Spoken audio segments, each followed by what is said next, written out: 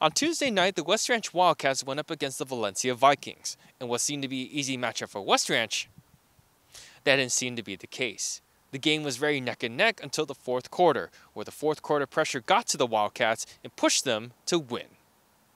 Coming into the game, the Wildcats seemed to have the upper hand in the first quarter, with this nice steal from Andrew Meadow, and then picked up by Isaiah Fields for this roaring slam down. It didn't take too long after that for Meadow to have a slam of his own with the help of Fields from Valencia's turnover. Near the end of the second quarter, the Vikings were keeping up with the Wildcats. Valencia was one step ahead with this pass from Bryce Bedgood to Jacob Michael Zavala for this buzzer beater. The score was 34-32 at the half.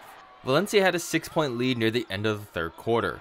With a steal from Wildcats' James Evans, he passes it to Fields for the alley-oop slam, saying that the Wildcats were not done just yet.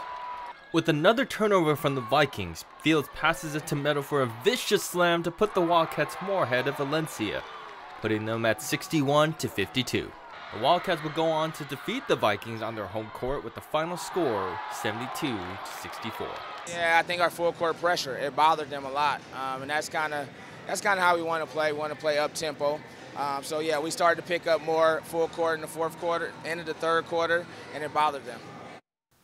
This victory now marks the 27th consecutive win in the Foothill League for the Wildcats. And on top of that, they were ranked number 22nd for the best boys basketball team in the nation. For KNews News, I'm Kyle Kawamoto.